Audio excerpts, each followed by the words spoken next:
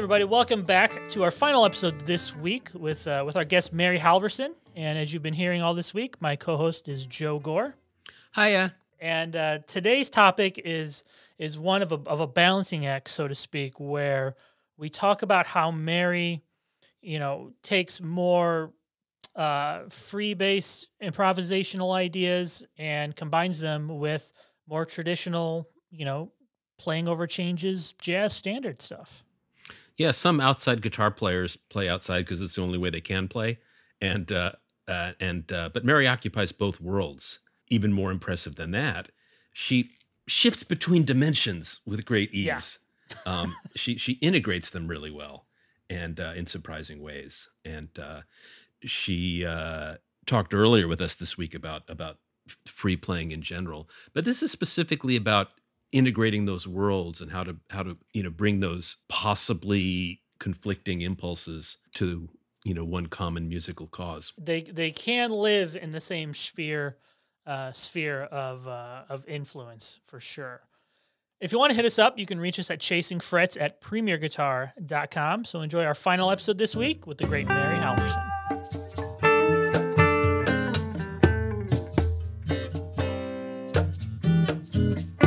All right, Mary, one of the most interesting things that I love about your music, especially on your new record, Artlessly Falling, is how you mix kind of the old and the new. And now that I've been able to hang with you this week and learn that we have some of the shared grunge rock influences, and I'm still trying to think of a name for that all-female Smashing Pumpkins tribute band that you're going to start. But it sounded like when you were in your first years as taking jazz lessons, did you initially come from a more straight-ahead bebop foundation before branching off? Yeah, I mean, that's what I was studying. I mean, basically when I was a beginner, I was learning jazz standards and chords and progressions. And that I think about that as sort of what I learned fundamentally and then branched out from there to different stuff.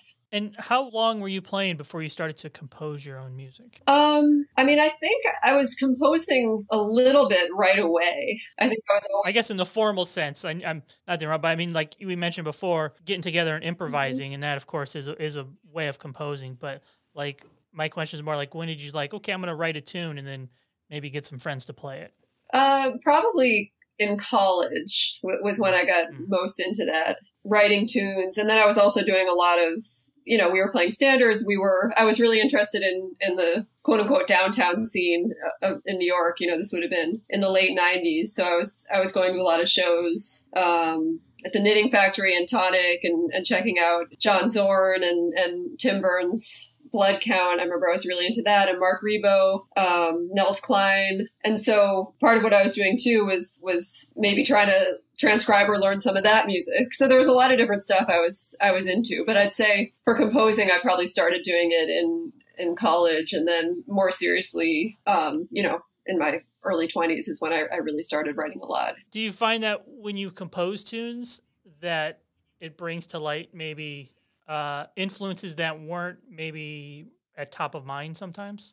Yeah, I mean, that's always great. I always think if you're writing and you can't pinpoint an influence specifically, that's a good thing. I always think but sometimes this stuff just comes out. If I'm listening to a lot of Deerhoof and then I sit down to write a tune, it might sound like a Deerhoof tune. And so I think, it's nice to have all these different influences. And, you'll see this a lot where people say, oh, it's a cross between X and Y, kind of naming two distinct or two very specific bands. And I think ideally for me is, you'll be listening to so much music. Maybe there's so many influences that it's completely blurred. And if you can't really pinpoint one that's too strong, I think that's a good thing. Doesn't every creative musician hate having to describe their music as a cross between, or having it described as a cross between? I would imagine the creative process is so much more expansive than that, isn't it? Yeah, but it does happen. You see music get described as, I mean, I also understand that people are looking for a way to define or categorize something, which is the same thing with genres. You know, it's hard for me to say like, oh, this is free jazz or whatever. It doesn't always exactly, things don't always fit so neatly into categories, but it, you know, people are always trying to put categories onto music. Mm-hmm. One of the kind of things we had jotted down about today's episode was how you combine the traditional with the experimental. Is that something in your development you consciously wanted to do or thought about, or was that just kind of a byproduct of developing your own style? I think it's something I've always been interested in, that you can merge a bunch of different influences and not have it be like, oh, now I'm doing my jazz thing and now I've moved into my experimental thing. But how to have some kind of a cohesive voice between these different areas of music.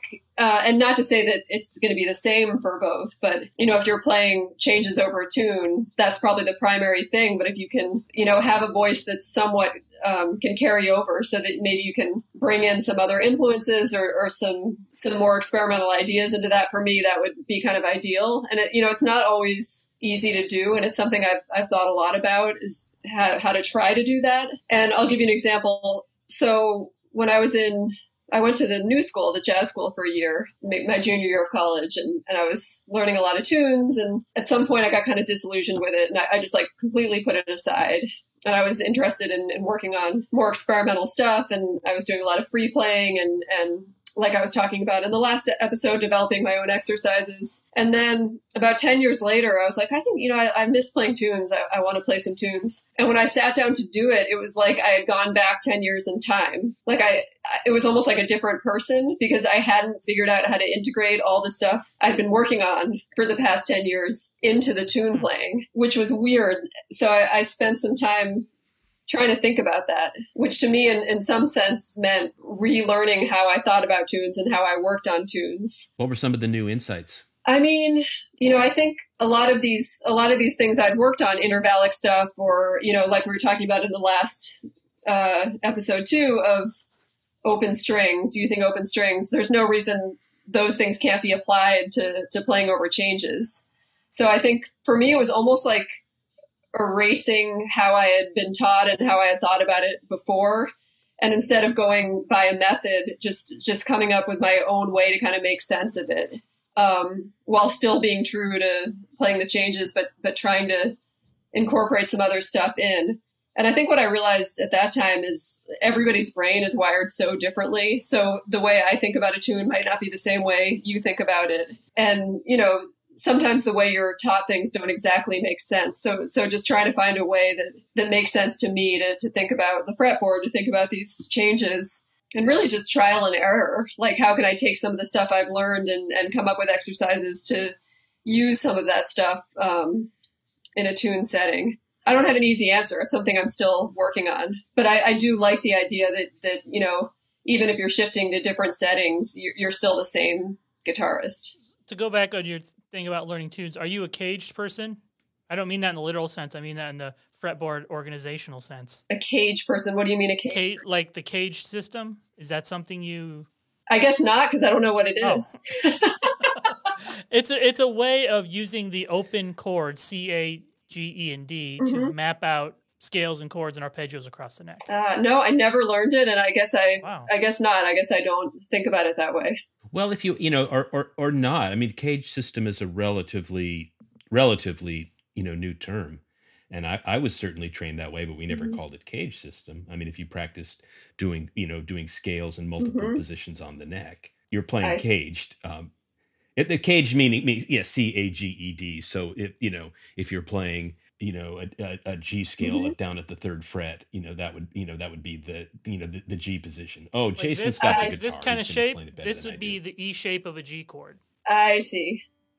This would be the A shape of a C chord, No, I guess I don't think about it that way. I mean, the way I try to think about it is just knowing the fretboard in a way that I can understand where I am, in any note, or where in a chord I am. But I almost have my own way of organizing that in my head, if that makes sense. Can you describe it at all?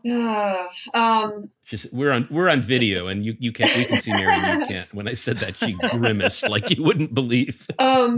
I mean, you think intervallically. You've mentioned that several times. Like Yeah. intervals are probably a big thing of your part of your concept. I do think intervallically. That's true. And I think for me, it's sort of chipping away at learning the guitar neck well. I mean, as we know, there's a million different places you can play the same note on guitar. So just kind of chipping away at learning how to connect the dots, and think about all the different ways you can connect lines intervallically, different ways you can maybe voice the same thing. But for me, a lot of it too is just ear training. The better you can hear stuff, and then the better the fretboard, the freer you're going to be, and then you won't be as confined to patterns and certain positions and things like that. Were you a big transcriber in college? Did you transcribe a lot? I did transcribe quite a bit, yeah. What were your favorite people to transcribe? A lot of horn players. Mm-hmm. Maybe Eric Dolphy, Wow. Coltrane. Yeah, I don't know. It would be almost. I never did like an extensive. I'm going to transcribe a lot by this person. Mm-hmm. It would more be like, oh, here's a solo or a tune that interests me, so I'm going to try to learn it. And I think it's interesting to transcribe non-guitarists on guitar because it's nice to hear something will sound so different on a guitar than it would on a horn. So I always enjoyed that. I know in grad school, it was a requirement for us to not transcribe somebody of your own instrument. Oh, wow. Yeah. That's cool. I mean, it was a pretty, I mean, for being in Northern Iowa, I went to University of Northern Iowa, it still is a pretty open-minded department. Like my combo, my second year at grad school was me on guitar, an alto player, and a guy on running sounds on a computer, on a laptop. And we would play like Radiohead songs or whatever, or Chris Potter's versions of Radiohead songs, or, and those kind of experiences opened my eyes up and opened my playing up just as much as learning all the things you are or transcribing a blues by Jim Hall or whatever. I mean, So, I was just going to say when you're composing or arranging for a group, you're coming in with a chart. Do you map out where the structured and free sections are? I mean, might your chart say, when we get to letter C, go free, and then return to the head at letter D? I mean, is there a roadmap to a structure?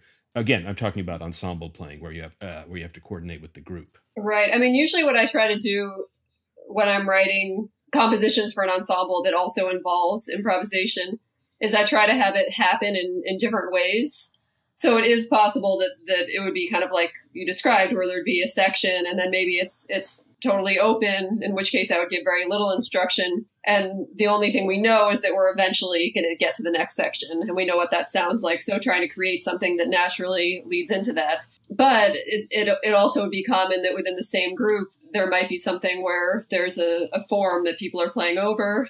So it could be a set of changes or some kind of a vamp or a set of chords or whatever it is. And it could be for a specific soloist, or maybe it's just a section where anybody who feels like it can play. So I try to set up different structures so it's not always predictable what type of improvisation is going to happen. So it's not always like, all right, now they played the melody and now they're playing free.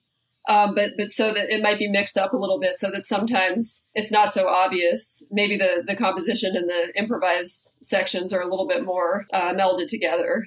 But that's always interested me, just using it in different ways. And conversely, we haven't this week spent a lot of time talking about your solo playing, and that's one of the most remarkable things about what you do. Is it a similar approach with solo? Do you have some kind of general roadmap, or is it just hands on strings,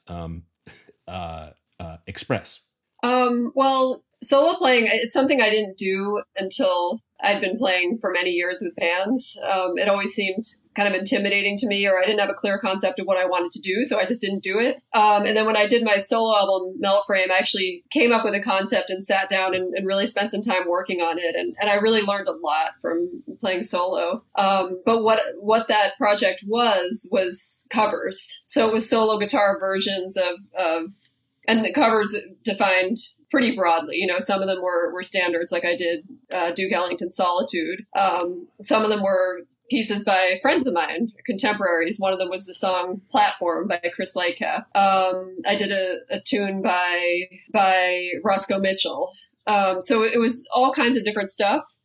And within that, I tried to have as much variety as possible. Actually, kind of like I was just saying. So some of them were sticking to the tune a little bit more. Some of them were really using it like as a jumping off point. With Solitude, I really just used the melody and not the harmony.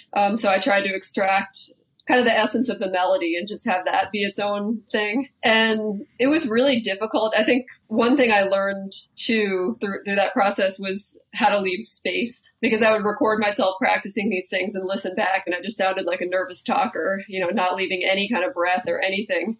And what I realized is it feels so different than you feel. It comes across very differently. So if I leave what I feel like is an awkward amount of silence, it actually sometimes felt like it wasn't enough when I listened back. So trying to really play with taking my time and not being in a rush and not trying to do everything. It sounds like you devote a fair amount of time to reviewing your playing, like listening back to performances and I think with fresh ears. I did that more with solo playing than anything else. I think partly because I found it very hard to have perspective on what it sounded like when I was working on it. So I would record versions of the song and then listen back and think, oh, I didn't like this or that about it, and then try to chip away at it. So that it was something, I found that very helpful, listening back to it. But, you know, I haven't worked on solo playing in a long time. I think because I kind of played the music from that album quite a bit and was ready to move on. But you know, now that we're in quarantine here, I've been playing a lot of guitar and spending a lot of time alone. I've been working on it again, but not with tunes. I've actually just been, for what we were talking about before, basically just playing free on guitar, but trying to create things that feel like songs to me, that still feel like I'm creating structure in the moment. But that's something I've been working on. It's possible I haven't thought specifically about it, but I might do an album at some point. I hope this isn't redundant to what I was asking a minute ago about, you know, to what extent do you go into a solo composition, a improvised solo piece with a roadmap. You know, what you said about the nervous talker, you know, it's I mean, all of us as musicians know that our perception of time when we're on stage and cranked up and full of adrenaline is very different from how, you know, a listener experiences the time. And I know exactly what you mean about that, you know, like playing like a motor mouth person who never shuts up, especially because I am a motor mouth person who never shuts up. But do you have any thoughts about pacing, about the rate at which you introduce change? You know, when I hear Derek Bailey play, it's a new sound every second or two. I mean, it's incredibly dense interchange of gestures, and you know, things that, you know, when I hear some of your solo work, and I'm talking about Melt Frame, so I'm talking 5 years back, and it might not even reflect where you are anymore. It's a more you know, you linger with an idea for a while, you know, longer than Bailey might have. Any thoughts about pacing, the rate at which you introduce ideas? I mean, I think, you know, as you were saying, there's also a time and a place when just extreme density and switching ideas can be really nice. But I think, you know, having the ability to really pace things and often to stay on ideas a lot longer than might be intuitive, because I think, like you said, it comes across very differently. You know, this is something that's gotten easier for me the older I get, maybe because I'm slowing down a little bit, but I don't have that need to like say everything or do everything, but just to try to really see what you can extract from one small idea, or maybe gradually build something. But again, it's all about balance, because like I said, I think sometimes you just want to unleash a whole bunch of stuff at once, and that can be nice too. But to try to just have a little more focus. And it's interesting you're talking about sense of time, how the audience might have a different time. This whole year in terms of time has been so weird for me. Like I'll do something and I'll think it was 2 days ago, and then I'll realize it was like a month and a half ago. So now we're in this weird zone where time almost seems to mean nothing. So I don't know how that applies to playing exactly, but I've just been thinking about that. Because I think frequently, you know, when we hear a player and that we would describe it as overplaying. I mean, yeah, sometimes it's as simple as you know, ego, or you know, they've just got to talk over everything. Your comparison to someone who never leaves a gap in a conversation seems really apt. I think a lot of the time it's not ego; it's the sense of, oh my God, I'm boring people if I stand still for 2 seconds. Exactly. And maybe that 2 seconds feels like 10 seconds when you're cranked up on stage. And that's why listening back is good, because you can kind of listen and critique yourself and say, oh my God, I didn't even realize I was doing that. But it can be really nice to leave some space. That was my attempt at leaving space right there just a second ago. Did I know it was only about 2 seconds, but I bet it felt like 15 seconds. Huh? Exactly. So, well, thank you so much, Mary, for hanging with us and sharing some time and sharing some wisdom. What a fun week. Yeah, it's been so much fun. Thanks for having me. And I am so excited to see your forthcoming book, and I will be the first one in line to get it. Cool. Thanks, Jason and Joe. This was fun.